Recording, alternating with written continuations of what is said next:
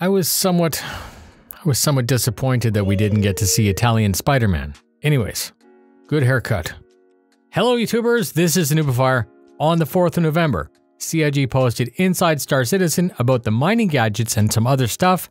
This is where we got a chance to hear from Thorsten and Yogi about what the team's been working on, and here's what you need to know. Thorsten said that they were having a hell of a time cracking some of the larger rocks with a prospector, so the idea about a deployable mining gadget to boost the yield was actually born. Yogi continued by reminding us that there were more and more tools provided, but that the difficulty also went up. Rocks were simply too difficult for a single player to crack solo, so the gadget comes with an extra cost and an extra risk.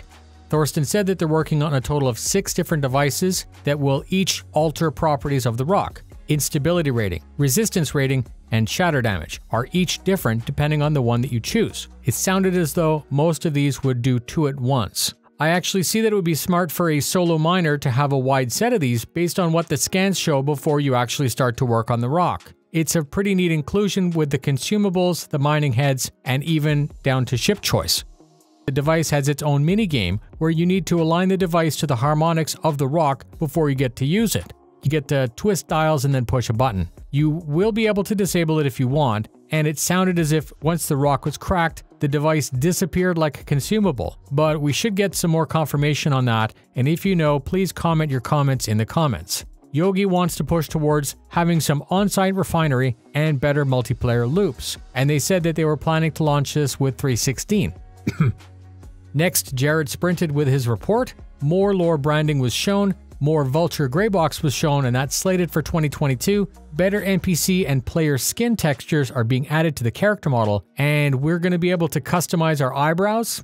There was a demo for a new armor set, which looks totally badass, and more first pass exploration on graffiti for the interior of the Outlaw space stations, and then they ended with some extra diversity in the stations themselves so that Pyro looks a little bit different.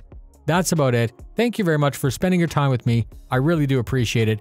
As a public service announcement, today I couldn't help but notice that I hit 66,500, which is 166 away from a very cool number, exactly 2/3 of 100,000. Just thought I would mention that.